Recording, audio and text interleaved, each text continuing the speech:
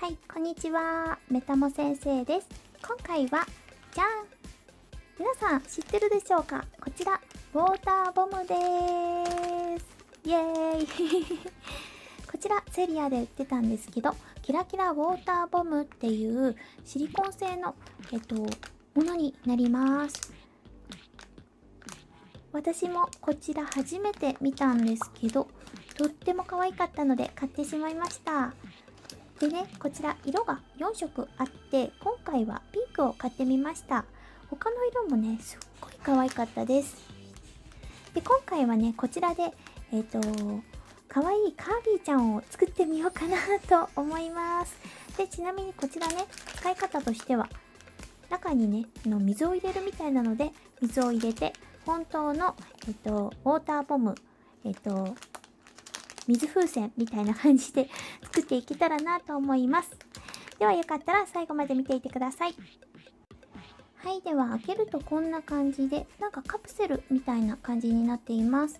で、一応ね、シリコン素材なのですっごい柔らかくなっています。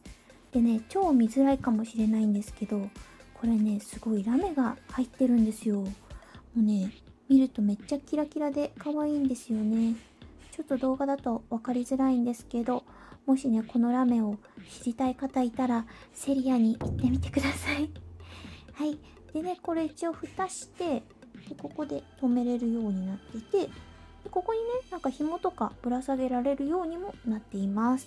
で一応繰り返し使えるよっていう風になってるものになります。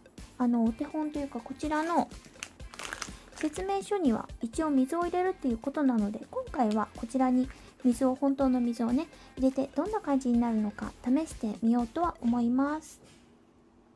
で、ただ水入れただけじゃなんかつまんないですよね。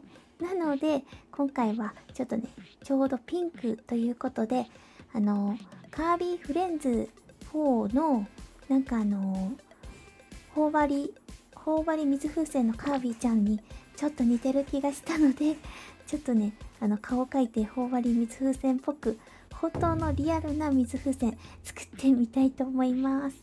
では今回目を描くのはこちらのアクリル絵の具を使用します。水彩絵の具だと多分消えてしまうので、今回アクリル絵の具にします。でね、シリコンなので、アクリル絵の具も取れちゃうかもしれないです。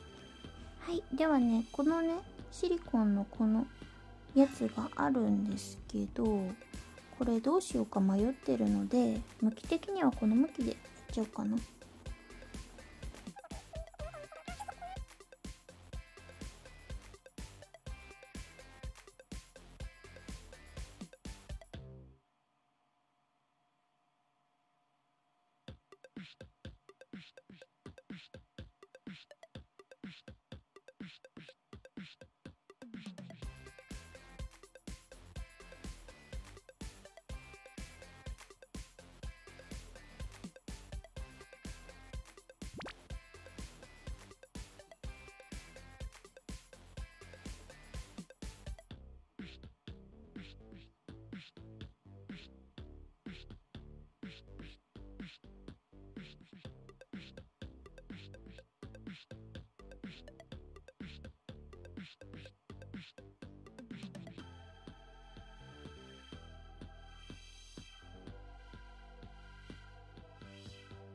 はい、では無事顔が描けました。そしたら、今度はちょっと足と手もちょっとつけたいなと思って、そしたらね、ちょっとすごいいい方法を思いついたんですけど、ここについてるこれをちょっと一回切ってしまいたいと思います。ちょっと切っちゃいます。そう。はい、切ったらね、こういうのが残るので、これをね、手にしようかななんて思ったんですけど、できるかな？ちょっとこれを、半分くらいに切って、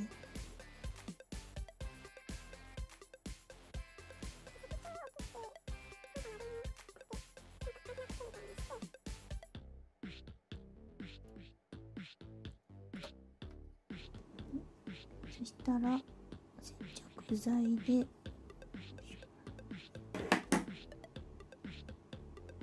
ょうどちょっと向きがねあれだったんですけ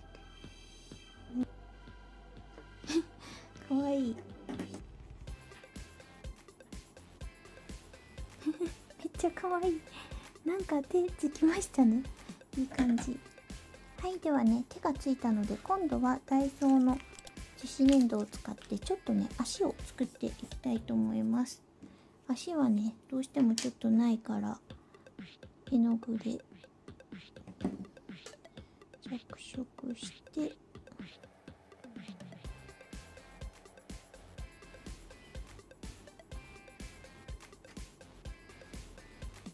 足の大きさになったら、これかな。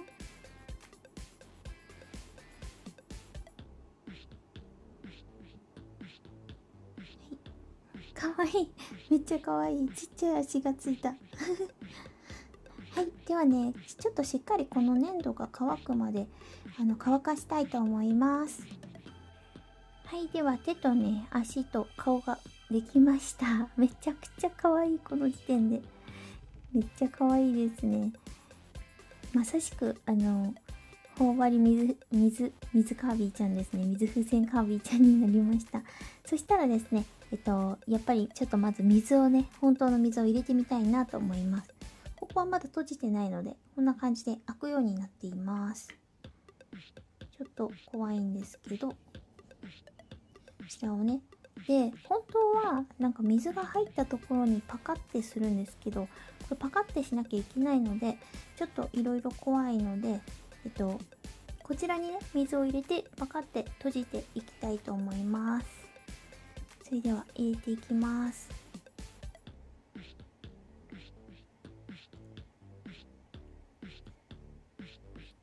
よし。ちょっと怖いので半分くらいにします。で、蓋を閉めます。よいしょ。ちょっとタオルも横に用意しました。じゃあ、ちょっと待って、それでは、リアル水風船カービィちゃん、完成しましたー。実際、わかりづらいんですけど、水入ってます。じゃあ、かわいい。ちょっとね、怖いんですけど。音聞こえますかね？水が入っております。そして、プニプニしてます。ちょっと怖くてあんま触れない。で、やっぱね、でも触るとここが開いちゃうような感じがするんですけど、なんかね、水を入れると開きづらくはなってる。なんか水の影響なのかな？なんか、ここが開きづらくはなっています。ね、プニプニプニ。かわいい。